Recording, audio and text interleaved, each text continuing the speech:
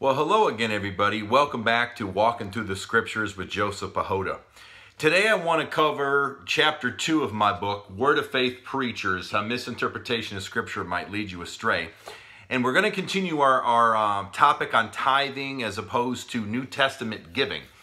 And today, chapter 2 of my book, we're going to talk about how do we give under grace, or how do we give under the New Testament now? Because I talked about before in my first video of this series, I talked about tithing in chapter 1 of my book. I talked about how tithing was agriculture, it was food and livestock, it was never money, and how that's been done away with. So if we don't use tithing to give then, if you will, then how do you give according to the New Testament?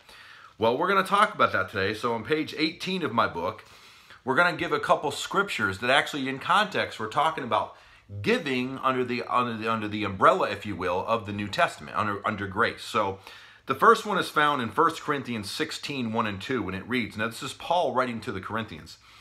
He says, now concerning the collection for the saints, as I have given order to the churches of Galatia, even so I give to you, or even so do you. Upon the first day of the week, let every one of you lay by him in store, as God has prospered him. See, there you go. That there may be no gatherings when I come.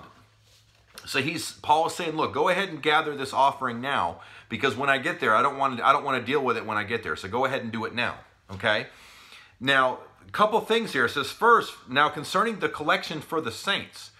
If you go back and do some research about this collection was for the poor saints that were in Jerusalem. Okay. So this was the body of Christ taking care of the body of Christ. More specifically, they were taking care of the poorer saints, the saints that didn't have much.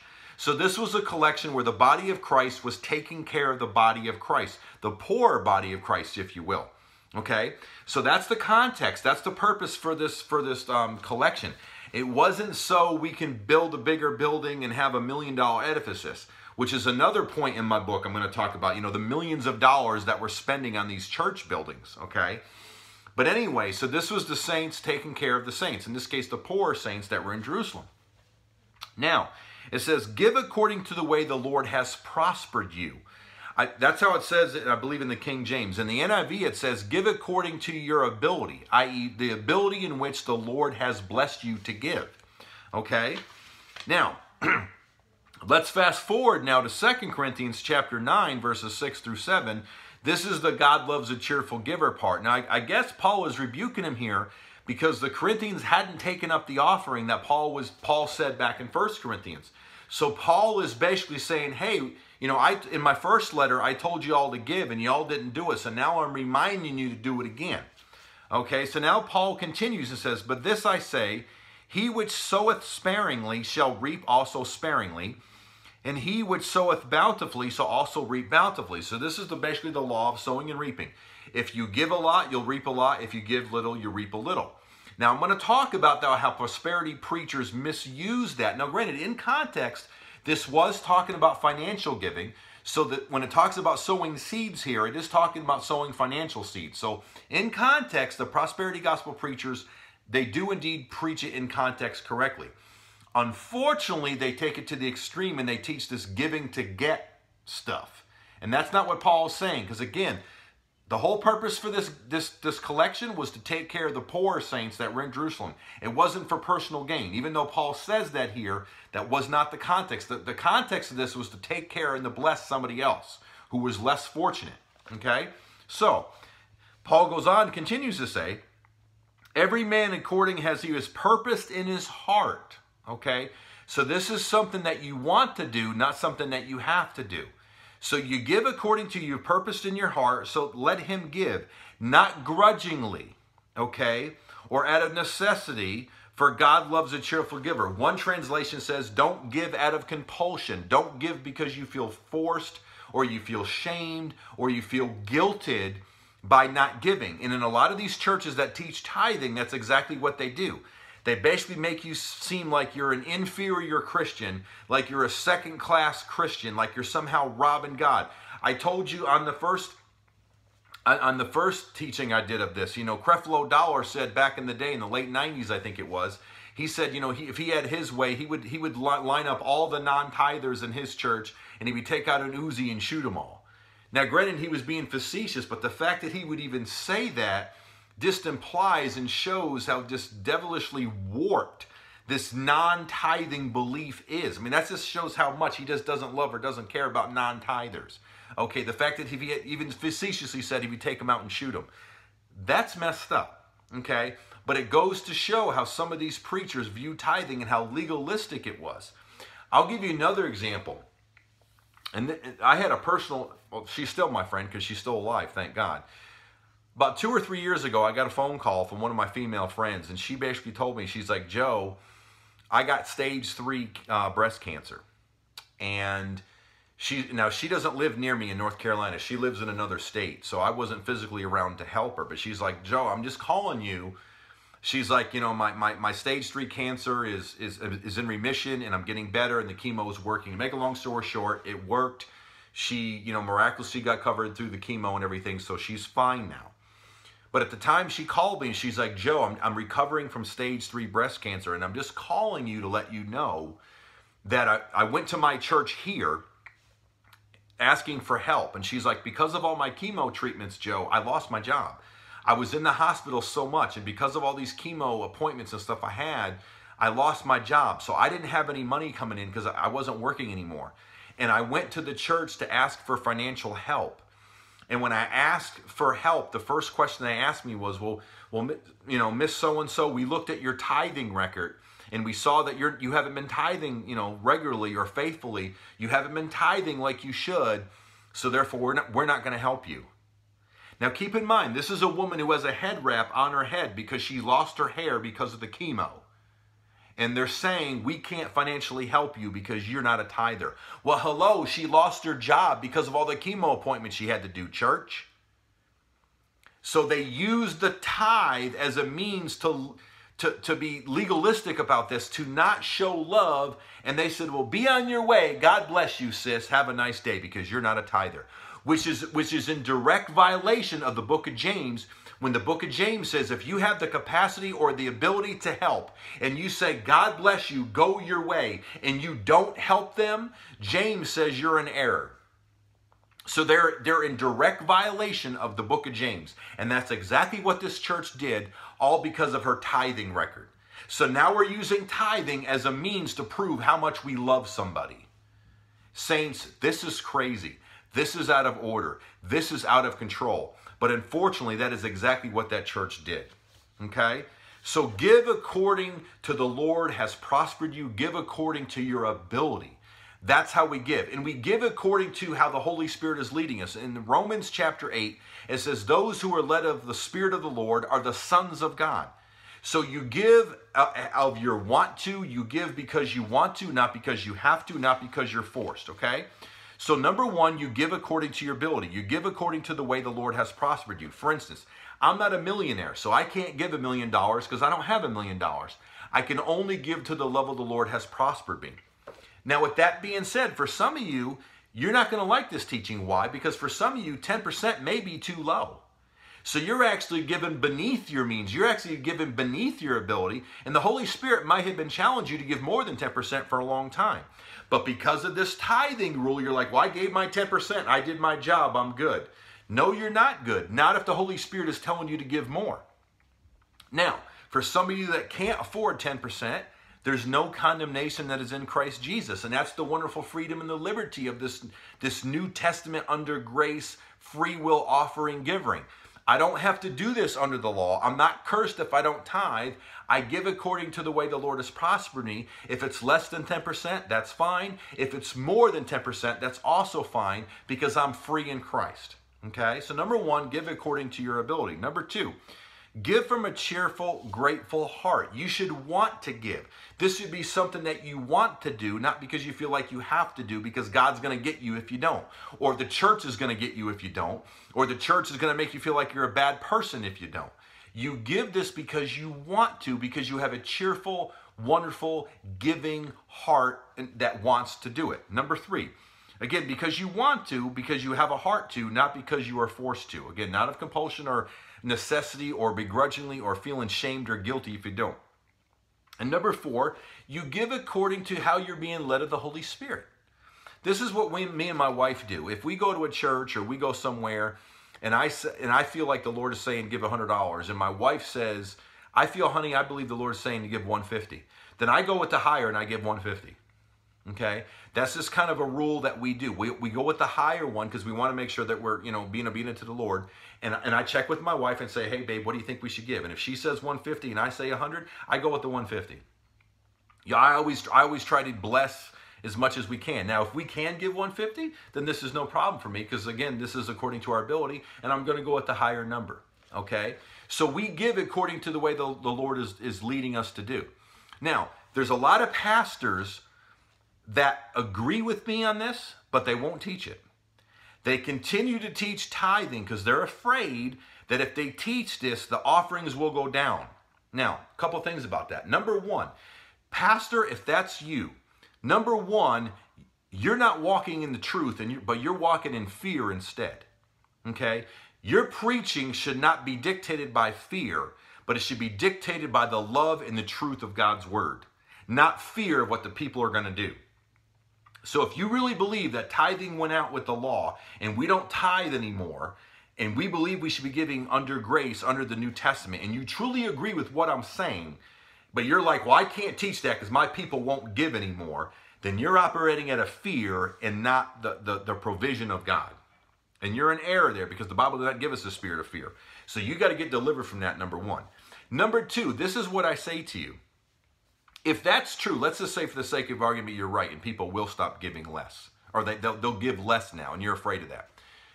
Well, the Bible says in John 3:16 that God so loved the world that he gave his only son. Okay, now granted, this is talking about salvation. It's not talking about money, but there's a concept there.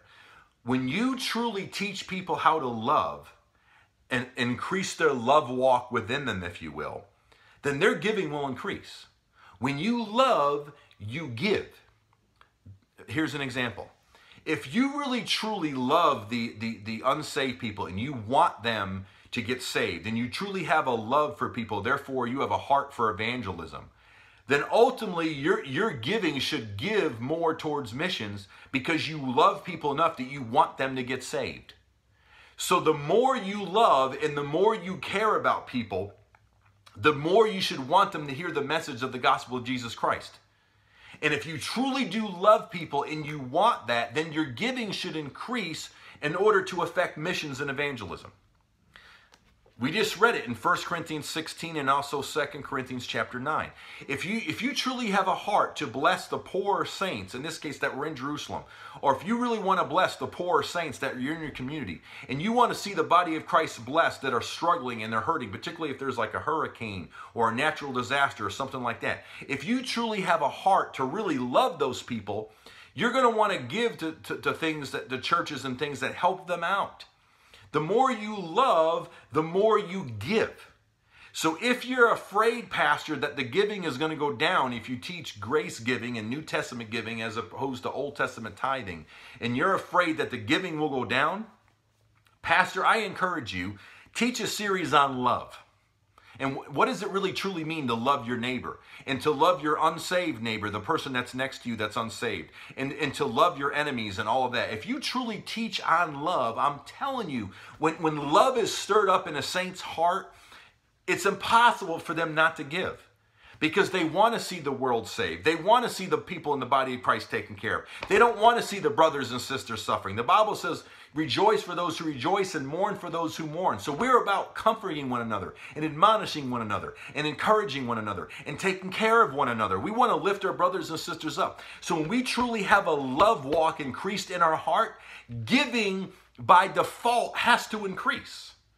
So if you're afraid that your people are going to be cheapskates and stingy, then pastor, teach them how to love according to the love of God. Because the Bible says, how can you say you love God, but you hate your brother who you see every day?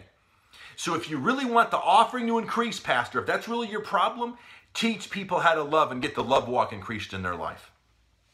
And lastly, point number 3 on that. I read a study years ago talking about only 20% of Christians actually tithe anyway. So pastor, you've been teaching tithing for 10, 20, 30 years. And if those stats are correct, 80% of the people that you're preaching to aren't doing what you're saying anyway. Meaning they're not buying the lie that you're selling anyway, which, by the way, tithing and the way we're teaching it, 10% of your paycheck or 10% of all the income you have going in needs to go to the church. That is a false teaching. Again, we talked about this in my first video, chapter 1 of my book, that tithing was food and livestock. It was never money. So if you're teaching, you got to give 10% of your income to the local church and say that's what tithing in the Bible is, that is a false teaching. That is a lie. That is not what the biblical tithe was. Okay? And we talked about the last video, how that's been done away with. So what's my point, Pastor? Even if you do teach that, because you believe it to be true, the people are telling you they're not buying what you're selling anyway. So if you're afraid that the numbers will go down if you stop teaching tithing, only 20% of the people that you're teaching tithe anyway. So why not get everybody free and just teach the truth? They're not buying the lie anyway. So if they're not buying the lie, why don't you just give them the truth from the jump? Because they're not buying the lie you're selling. Now, some of you all, I love you, but I'm going to say this out of love. Some of you all keep teaching tithing because some of you all have a genuine heart for the Lord, and you believe it to be true. So you're like, I don't care if the people don't tithe. I don't care if 80% of people don't tithe. By God, I'm still going to teach tithing because tithing is the word of God, and I'm going to teach tithing even if only 20% do it and 80% don't. I don't care. I'm not going to be moved by people, and I'm going to teach it anyway. Well, my brother, I applaud your courage. I applaud your faithfulness to the word of God. I seriously, I genuinely appreciate your faithfulness to the word of God, but that's my point. What you're preaching is not the word of God. What you're teaching and believing is something that we, the body of Christ, have made up. And we're calling it tithing, and it's not biblical tithing. So you're not preaching the word of God. You're preaching the traditions of men. You're preaching the traditions that we, the body of Christ, have made up. But you're not preaching the true biblical tithe. You're preaching what we, the church, have made up. Okay? And you're forcing it on people, and it's a man-made, made-up doctrine that you're forcing on people. And like I said, only 20% of people are actually doing it anyway. So if you're afraid of the offering going down, why do you keep teaching it when only 20% of the people are doing it? Just give people the truth from the jump and set them free. Now, lastly, I talk about this in my book. Again, if you sow bountifully, you'll reap bountifully.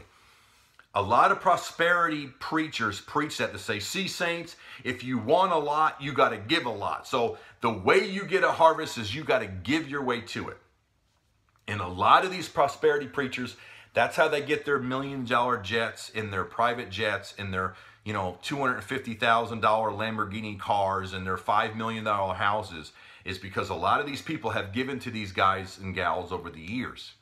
Okay, and it's a system to give to get. I'm going to give a lot so I can get a lot. Well, first of all, that wasn't even the context of 2 Corinthians 9. Again, the context there, they were giving so the poor people could get, so the poor people could be taken care of, not so I can get taken care of. Now, granted, there is a harvest, there is a blessing that comes back to me. Again, you reap what you sow, but that should never be the motivation, number one. Number two, there's a severe problem with that because, again, you should give according to the way the Lord has prospered you, not according to how you want to get and you're getting it just to fulfill your own carnal desires in your own flesh, in your own carnality. Saints, that's no different from the world. 50 Cent, the rapper, came up with a song, an album years ago called, Get Rich or Die Trying. Well, these prosperity preachers are teaching the same message. It's just reworded differently. The Bible says God will fulfill all your need according to his riches and glory. It says he will fulfill all your need. It didn't say he'll fulfill all your greed and all your wants. Okay?